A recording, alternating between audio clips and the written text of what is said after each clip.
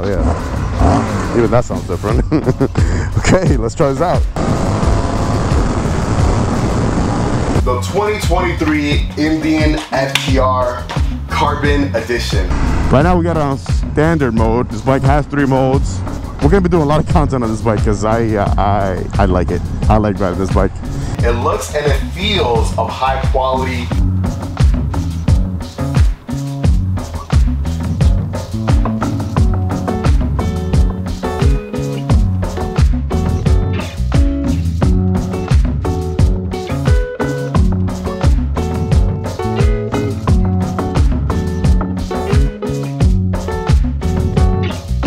The 2023 Indian FTR Carbon Edition. Wow, what a beauty. This is my new bike. Well, semi-new. Let me just clarify that. So this is a loaner from India. So huge shout out to Indian for loaning this bike to me for some time right now.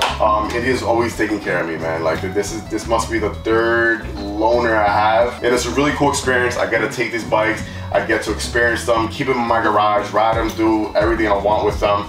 And it's awesome. It really helps me obviously connect with you guys, give you guys my feedback on what I think about their bikes, and really just give you guys in-depth reviews and a detailed look, instead of just, you know, taking a bike out for a quick review here and there. This is more so me living with the bike for some time. So really quick, what we're gonna do is that we're gonna talk about the bike real quick, and then we're gonna go on the road, give you guys my first initial impressions on the bike. I have not been on the bike yet. The bike has been in my garage for a few days. I just haven't had the time to get on it. And no, this is not gonna be a review. We're not gonna go into detail with some things. Strictly, this is gonna be my first honest opinion of just getting on the bike, feeling it out, feeling the power, feeling the comfort, the ergonomics of it, and just and see what the bike has to offer. This is not a type of bike that I'm used to. Obviously, I have a 2021 Harley Davidson Road Glide in my garage right now, so obviously going from a bike like that to a bike like this is a huge difference. And real quick, let's just talk about what stands out to me on the bike, and then we'll just get on the road and finish talking about everything else. So obviously, it just stands out like a mile away. This bike, the carbon part. So you're gonna have that carbon fiber on the tank right there. Carbon fiber on that front little chopped tiny front fender, which looks really cool. You're gonna have that carbon fiber cover right there around the headlamp, which looks really cool as well. And then obviously the Öhlins front suspension, Öhlins monoshock in the back, which is right to the right of the bike, stands out. Wow, it looks super cool. You're gonna have that dual exhaust here on the right side. Looks really cool. It's a stock exhaust. It's not gonna sound like crazy. I'm pretty sure after putting an aftermarket exhaust in this bike, the bike will definitely sound a lot better. The seat from a mile away, it looks good. It looks pristine. It looks and it feels of high quality. It really does. I like the different textures on it. I like where the FTR is placed right there. The logo looks really cool. The rear tail lamp, it looks really nice. Looks real sporty. That's one thing about this bike. This bike does look sporty. It just screams out I'm different. It screams out I'm fast. I'm here to have fun. Just get on me and take me on the road and let's do some hooligan stuff. So you know what, talking about that, that's exactly what we're gonna do right now. So let's go. All right, we got the bike outside. Let's get on it real quick. Oh, this bike is just so cool, man. It looks awesome. Give you guys a little sound clip of what the bike sounds like real quick with the stock exhaust. Right, now let me let you know, I am not that tall, guys. I am more on the shorter end, 5'7", so I'm kind of like tippy-toeing this bike right here. Now getting on the bike, she feels comfortable. It feels very small. I don't know if maybe it's because I'm coming off my Road Glide that this bike just feels tiny. And like I said, I'm a short guy, man. I'm 5'7", but this bike does feel tiny in a way, but at the same time it's a little tall because I'm tippy-toeing, but not too bad. Right now we got it on standard mode. This bike has 3 modes. We got standard, we got sport, and then we have rain mode. I didn't want to go ahead and put it on sport just because I want to get the, you know, the full experience of what this bike kind of feels like regularly. Sport, like I've ridden sport on on the other Indians, and sport is like, it's too much at times, especially when you're going around little rides around town. It's you don't need it. It's more funner for like the highways and, you know, wide open roads and everything. But for stop and go traffic, you do not want to be in sport. A beautiful day out here in dirty Jersey today, by the way. Blue skies, clear skies, around 75 to 80 degrees today. Amazing. Mother Nature has been blessing us this whole week with beautiful weather. And I'm just happy that I'm on this bike. I get to get on this bike now because it's just been sitting in my garage. I'm like, oh, I want to ride it, and just been so busy with work and the family. Today was the perfect day though, man. So let's talk about ergonomics real quick. So I've been on the bike for a few minutes now. It does feel comfortable. It's more of a sportier feel, guys. So I know a lot of you guys watching this video right now, a lot of you guys might be guys who, you know, ride naked bikes. I can't tell you too much about other naked bikes. I have maybe been on the MT-07, if anything, and the MT-09, but I haven't had too much time on those bikes to compare them to that, or, you know, different feels and everything. But what I can do is compare this to cruisers, because I mean, Indian makes cruisers, and most of the people looking at this bike are cruiser riders, people who are either already in the Indian family, or even people who are Harley Davidson owners who kind of want a secondary bike and want to know what this feel like. So coming from that perspective, hey, what's up? Coming from that perspective, that's the perspective that I'm going to be talking about. Now more so for you newer riders, or anyone who's brand new to this type of bike right here. I don't know if I can help you that much, but I can give you my initial thought coming off of a cruiser. Now, if you do not know much about me, guys, I have a channel where I mainly just ride Harley Davidsons. I own Harley Davidsons. But Indian, man, Indian kind of has my heart. I love what Indian does with those products. In the last few years, they've been coming out with some great stuff, like the FTR right here. So right now in my garage, I have a 2021 Road Glide Special. Previous to that, well, a few weeks back, I had a 2020 Lowrider S, which I've had for the past 3-4 years. I also had an FXR. Before that, I had a Dyna. Before that, I had a Sportster as well. So all cruisers. Nothing sporty like this. There was a time a few years ago where I was looking at getting a sporty bike, where I was looking at naked bikes, but that was right before Indian came out with this version of FTR. Now, if you're not too familiar with the FTR, Indian also this does have the rear cylinder deactivation. That's why it sounded a little different. Okay, cool.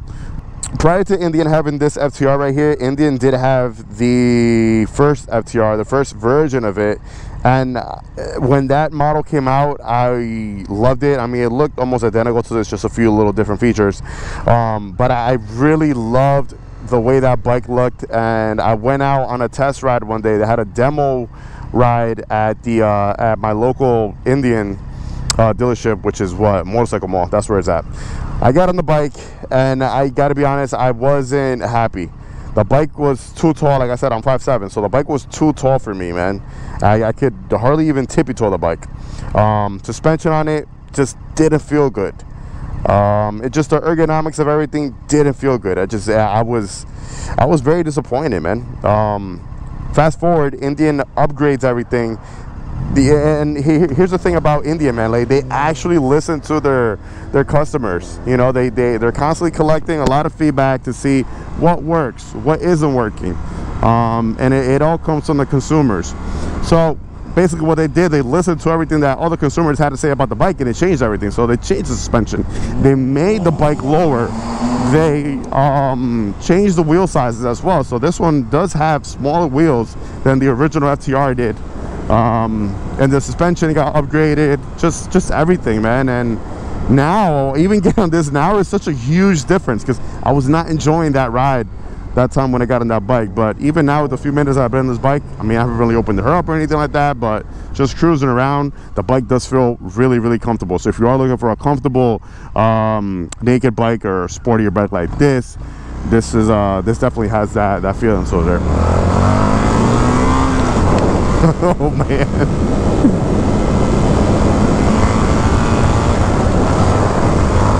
Whoa.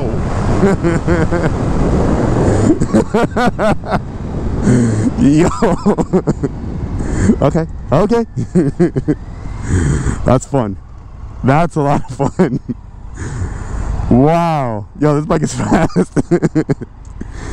I wasn't even going that faster, but the fact that it just gets up so quick, and it's just, you feel the power, man. And this is on standard mode. Like I said, we'll try sport mode in a few minutes. Just want to keep playing around with this thing. Let's see how the way it handles and twisties, because we got a nice little turn here, and then coming along, we got a some nice curved roads coming up ahead. Whoa! And there you got people like this who drive like idiots. Now, ground clearance, this is a pretty tall bike, so I don't think you guys are gonna have any issues when it comes to ground clearance. What I want to do one of these days as well is is put that to the test. Take this bike up to Bear Mountain, and there's a lot of twisty roads up there, which I want to go ahead and try it out. But it handles really good around the corners. Oh, damn traffic. Let's see how it handles throughout all this traffic here. Picked the wrong time, man. It's like 5-ish, almost 6 o'clock.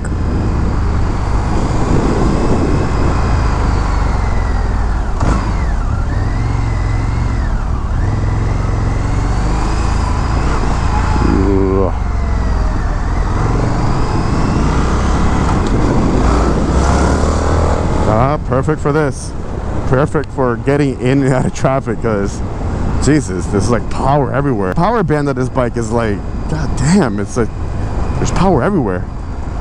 Definitely a different feeling from, you know, riding on a cruiser.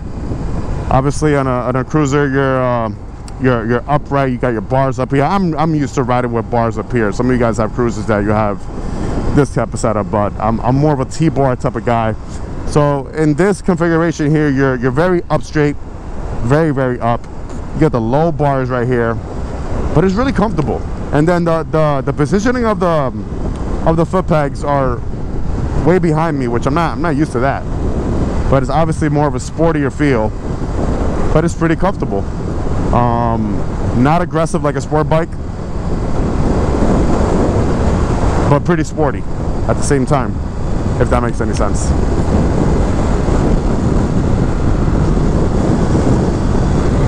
Handles, oh my gosh, she's so nimble. She just handles great. Like wherever you just tip her over, like so light.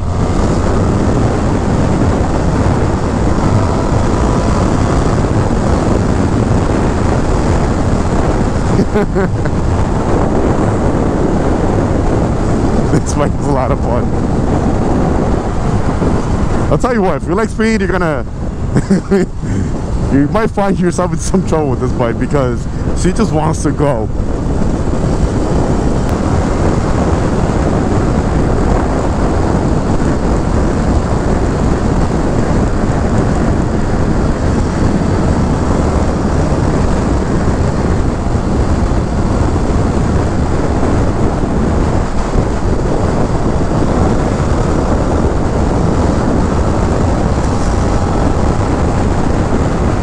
I'm a huge fan of this this tachometer here that Indian has.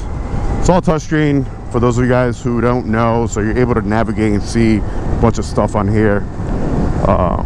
That's really cool. You're able to change your riding modes through here. You got your outside temperature right now is 84. Oh, it's even hotter than I thought. It's 85 degrees. Battery power. Yeah, your gas consumption. Your range. Elevation. This main menu here gives you options of everything: your ride, your bike, your maps. So you got your turn-by-turn GPS.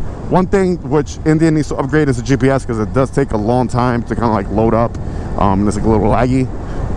But then you also do have connectivity for your Bluetooth, so you can listen to your music on here. Pretty cool. Access to your phone. You want to see your gauges here, and so on and so on. Now, if you don't want to touch it, you are also able to navigate that through this button right here on my left side. That makes it a lot easier for you guys who don't want to be touching the screen. High beam, low beam right here for your controls. You can also navigate through here. That's another option as well. This flickering button on my right side, cutoff switch, power button, You're gonna have cruise control on this bike, which is pretty awesome. Cruise control on a sporty bike like this, pretty cool. Your back button right here as well on the left, and your turn signals, and last but not least, your horn. We're coming up right here in Ruts Hut, guys. It's gonna be a really huge bike night coming up here. So if you want to know more about that and you're in the local area, I'm gonna be at Ruts next month in June. That information will be posted up. If you want to know more about that, follow me on my Instagram. If you're not following me on my Instagram, guys, MarvelKid87, same name as my YouTube channel. So you can find out more information about that, more information about other rides that I do, and just daily post on my bikes. Well, my bike right now only have a road glide here, and I have this beautiful FTR here for some time, hopefully some time.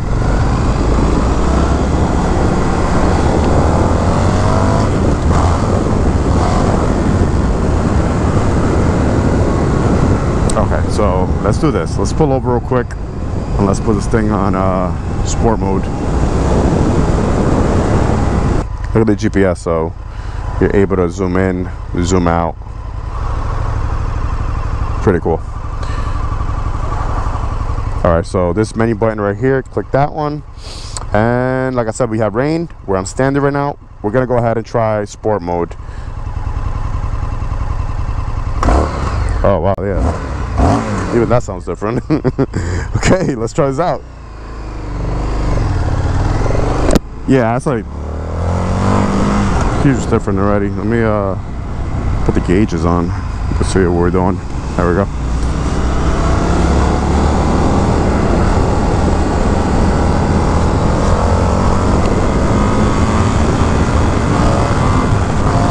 Whoa. Whoa.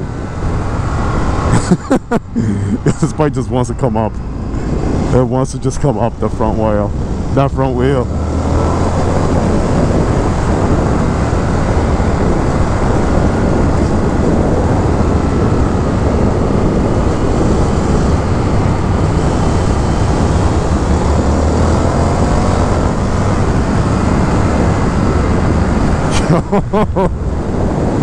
It just picks up so much power right away, and you can feel it, man.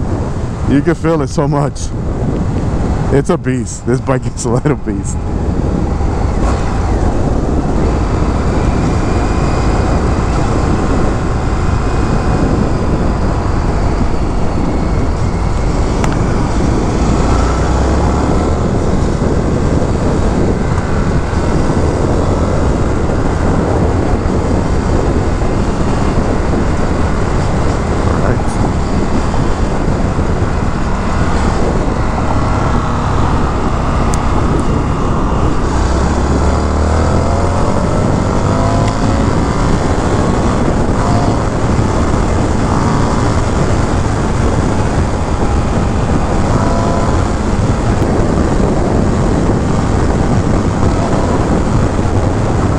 Feels so well planted, man. The suspension just, oh my god, it feels amazing. And I haven't even started to like tweak with it or play around with it to see what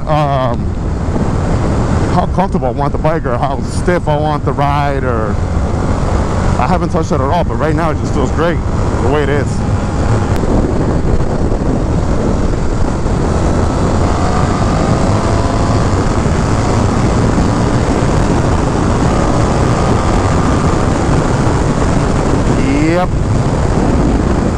Yep, she's fun. She's fun.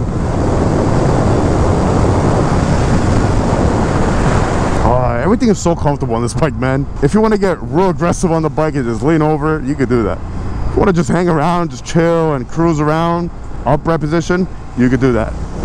If you want to just chill, put it on standard mode, you could do that. If you want to be a hooligan, put it on sport mode and just have a time of your life, you can do that too. I think that's gonna conclude everything. My first impression on this bike, I absolutely love it. I can't pick something that I don't like right now. I really can't. Well, we're gonna be doing a lot of content on this bike because I like it. I like riding this bike. The next one should probably be like an in-depth like review of the bike, And then we're gonna do a lot of rides around with the bike. And like I said, I want to take it up to Bear Mountain, take it on twisties, see how she handles. That'll be its own video as well. Have a few discussion videos on the bike, and then we'll try to see what we can compare this bike to as well down the line. But a lot of cool stuff on the way. So if that's what you want to see, definitely in the right place. Go ahead, like, comment, subscribe, hit that bell button. This will notify you anytime I upload any type of new content. And like always, guys, let the force be with you. Ride safe and enjoy the ride, baby. Peace.